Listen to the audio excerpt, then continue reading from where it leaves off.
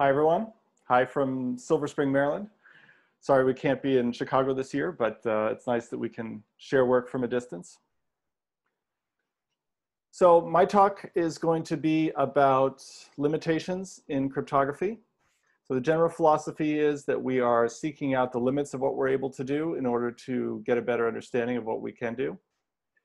And with that in mind, I'm going to start with a simple example of an impossibility proof in cryptography. And that is two-party classical coin flipping without computational assumptions. So here's the model that we're using, and I'm going to describe it in a little bit of detail because it's going to be important for starting off the talk.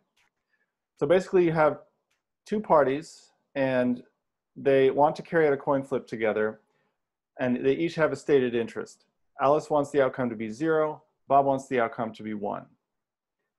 And they do this by a classical dialogue that ends with them each announcing what they think the outcome of the coin flip was, heads or tails, 0, 1. The goal is that, first of all, they will always both agree, if they're honest, on what the outcome was. And secondly, that neither party, if they cheat, can skew the results too much in the direction of their favorite outcome. With a short argument, you can convince yourself that this is actually not possible. And here's the reasoning. So basically, the only way to ensure that the bits A and B are going to agree at the end of the protocol is if they are deterministic functions of the transcript of communication. And unfortunately, that means we are essentially in a setting of a competitive two-player game. If we consider Alice to have won when the outcome is 0 and Bob to have won when the outcome is 1, then essentially they're competing and they're playing a deterministic two-player game. And therefore, a winning strategy exists. That means one or the other of them has a strategy that will allow them to force the desired outcome with probability 1. So that protocol, unfortunately, is not going to work. And there's at least two ways we can go from there. We need to change the model in order to get something. So one direction to go is that we can do classical coin flipping with computational assumptions, which is a rich field.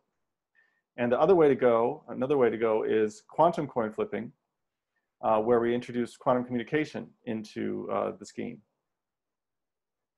So same basic setup, except we're now using a quantum communication channel.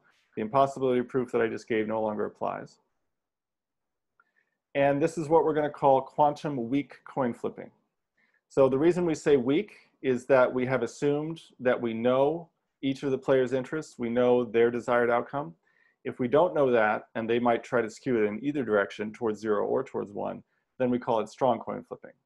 But strong coin flipping is already known to be impossible, except with a fixed amount of bias, a fixed positive amount of bias. So that's why we're focusing on weak coin flipping.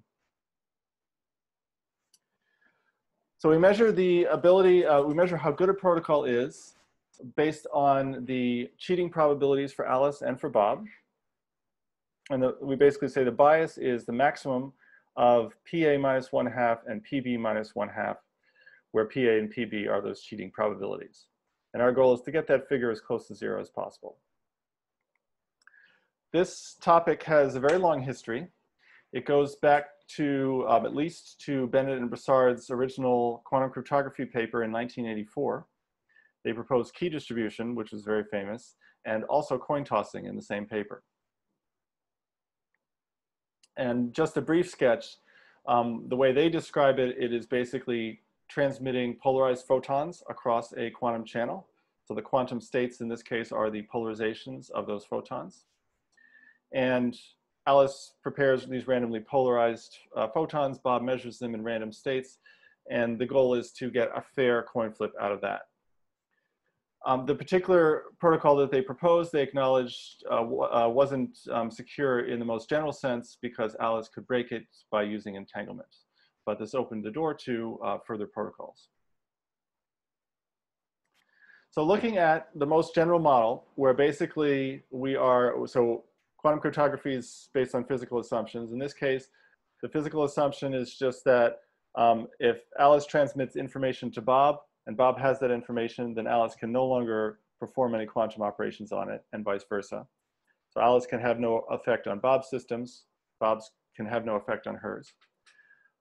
With that as our security assumption, there were, starting in the 90s, some positive results proving gradually improved biases for weak quantum coin flipping. And you can see this progression starting with 0.42 and then gradually improving from there. The protocols tended to get more complex as the bias went down. And then in 2007, there was this landmark paper by Carlos Muchan, who proved a family of weak coin flipping protocols where the bias can be made arbitrarily close to zero. And it's a pretty amazing paper. It's this 80-page paper, lots of mathematics.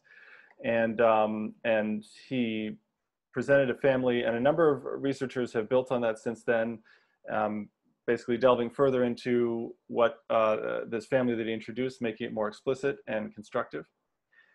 And so that was the first time that this had been shown, that you could bring the bias as close to zero as you wanted it to be. And what I want to call attention to is, so despite some great work that's been done on the theory side of this paper, there have been, as far as I know, no performance improvements. At least among published papers, there's no improvements over the amount of space or the number of rounds used by Muchan's protocol.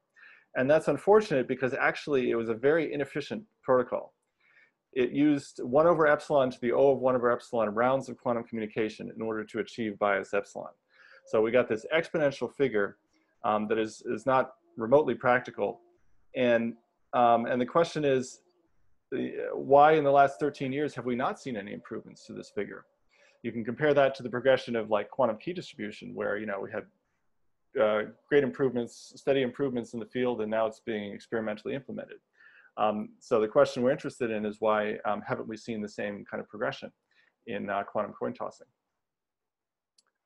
Okay, so the way I'm going to go from here is that I'm going to first reintroduce some known theoretical tools for this problem, and then add a few new tools of my own, and then I'll state the main results of the talk. So starting with a central idea which is attributed to Kitaev, and that was very important in Muchan's paper, and that is the idea of a point game. So a point game is basically, it is a simple mathematical construction that is in almost perfect correspondence with the class of quantum weak coin flipping protocols. And the reason we study point games is because they are so much mathematically simpler. And questions about coin flipping protocols can be easily reduced to these, well, I shouldn't say easily, but can be reduced to these neat mathematical objects. So basically what a point game is that it's a solitaire game where you have certain configurations and you have certain rules for transforming those configurations, and you're trying to get from one configuration to another. So specifically, what we're dealing with are probability distributions of points, either on a line or on a plane. And we have valid transformations by which we can take one probability distribution and replace it with another. Specifically, this is the central rule. If I have one probability distribution on, let's say, the set of non-negative real numbers, and we're calling that distribution V, and I want to replace it with another distribution W, I'm allowed to do that provided that this inequality holds. So this is an inequality in expectation of a certain rational function applied to the x coordinate of these points. Provided that this infinite family of inequality holds, then it's what we call a valid move, valid transition. And I'm allowed to replace V with W. So then a valid point game is one which is played on a two-dimensional grid in the upper right-hand corner, two-dimensional plane, and where I'm allowed to carry out these valid moves on any row or any column. So anytime I have points collected on a single row or in a single column, I'm allowed to make valid moves. And so I will give a few examples of this. So ultimately, if you want to check whether transition is okay, the only sure way to do it is to go back and check that formula. But there are certain easily described families of moves that are allowed. So one of them is if we do what's called a merge. So right there, I just took 2 points on the same column and I merged them together. You can always do that. Another is to do a split, where I just took a point and split it within a row.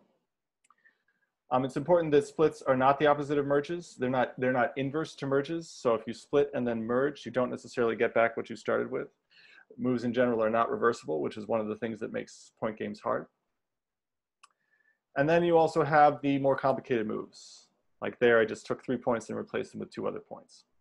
You do need the more complicated moves. Merges and splits are not enough.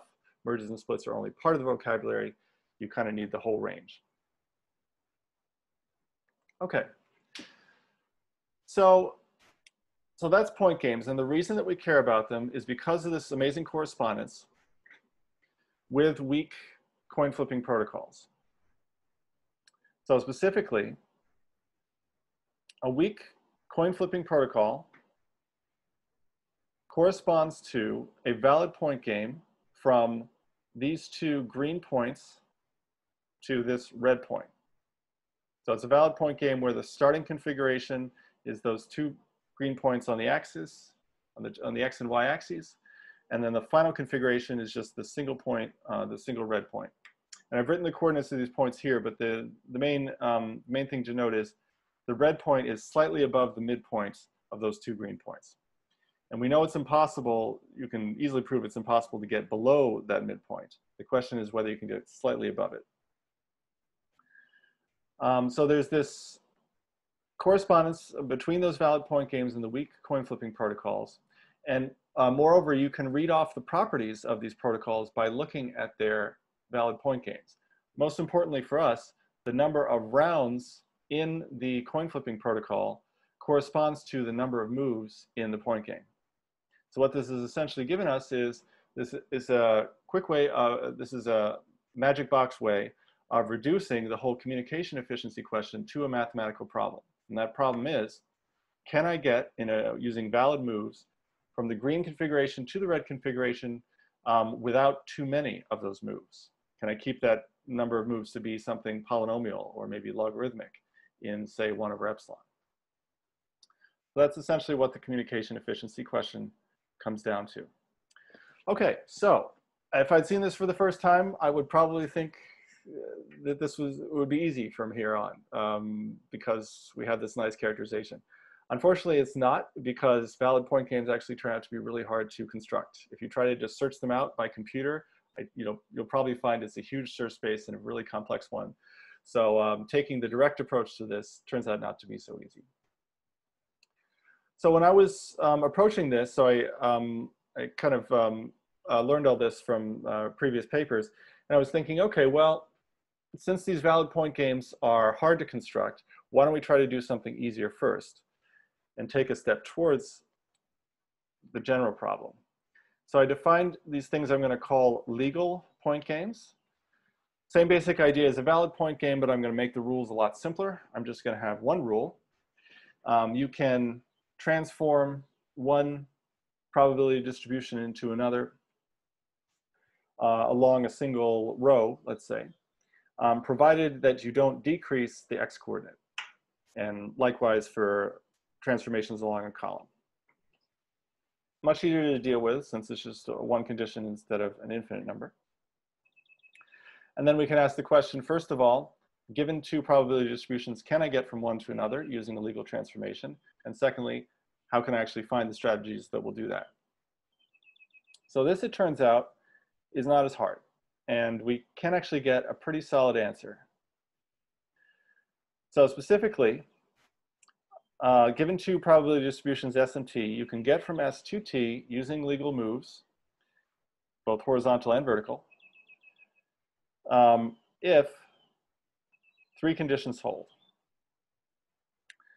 Now the left arrow I wrote almost, because you need to make these inequalities strict in order for that to hold. But modulo an arbitrarily small error, this is a necessary and sufficient condition. Okay, so what we have here is 2 obvious criteria. We already knew that the expected value of the x coordinates and the expected value of the y coordinates couldn't decrease. if we're applying valid moves. And then kind of the key observation was that you need one more condition to make this necessary and sufficient, and that is that the expected value of x times y does not decrease when you go from probability distribution S to probability distribution T. That additional thing, which is not too hard to prove is something necessary, that turns out to be all we need in order to establish sufficiency. And it also turns out, fortunately, that computing the actual moves that will get us from S to T is not too hard. It's certainly not trivial, but you can do it with linear algebra. Okay, so legal point games, not too difficult. Let's go back to valid point games. Can we do something similar? Well, maybe so. So I defined this thing that I called the profile of a probability distribution on the plane. And it is based on the criteria that we were just looking at, and also the definition of a valid move. And it simply looks like that. What it is instead of just three quantities, I have a two-dimensional family of quantities. Each of them is an expectation over this probability distribution S. And the key observation is, just like what we were looking at before, these are monotones. If you apply a valid move, either horizontal or vertical, none of these quantities can go down. They can only stay the same or go up. And that gives us some guidance if we're trying to figure out how to get from one configuration to another. Now the observation, so this was originally a tool that I found to try to search out valid point games. The first surprise in the proof was to discover just how rigid these profile functions have to be in order to achieve the transition that we want to achieve, in order to achieve that transition from green to red. So specifically, if hypothetically we had a valid point gain that took us from green to red, like for example, one of Mushan's protocols, then necessarily the profiles have to have a particular shape. So specifically, if I take a thin horizontal strip in the plane and I look at all the horizontal moves that occur within that thin horizontal strip, then the profiles of those moves, by which I mean the difference between the profiles of the final configurations and their initial configurations, has to look like that. What we have basically here is, so it's a two-dimensional function that is very large on near one particular horizontal line, and is very close to zero elsewhere. And what I'm asserting is essentially we know the structure of the profile of this strip of the point game up to a term that vanishes as epsilon goes to zero. So in that sense, it's highly rigid. And this is good news and bad news. I mean, it's good news in the sense that this gives us a lot of information about what we're looking for when we're searching out a valid point game. But it also means we have a bunch of constraints that are actually pretty hard to satisfy. We now know we need, in order to succeed, to actually get the point games that we're looking for, we need to find moves that will actually fit this tight condition. Okay, so those are profile functions. And at this point, I'm going to step back and look at the big picture, and we're going to build up the main results of this talk, which are based on the graphs actually that we were just looking at. So we wanted to solve this question of communication efficiency. And this is basically what we have to start with. So actually, not that much was known about the possible range of number of communication rounds that can be achieved for given biases. So Andros and Baines proved a good result back in 2004, showing that at least the rounds are non-constant, and they have to be above omega of log of 1/epsilon. And that leaves a very big range, because the only upper bound we had was that upper bound of Mushan's that was 1/epsilon to the O of 1/epsilon. So the optimal communication efficiency lies somewhere in between those two figures. It'd be nice if we could prove it was less than O of log of 1/epsilon. Failing that, maybe linear or polynomial in 1/epsilon. So these are sort of the various levels that we could wish for. The bad news is that actually neither of those bounds holds. And it turns out that this is what we have. We actually have that the number of communication rounds is greater than or equal to exponential of omega 1 over square root of epsilon. So we can't do logarithmic and we can't do polynomial either. And there's a reason then that Mushan's protocol had to have so many rounds. And where this comes from is that it is basically the result of that rigidity assertion that I was just showing in the previous section of this talk. We were looking at those highly pinched functions.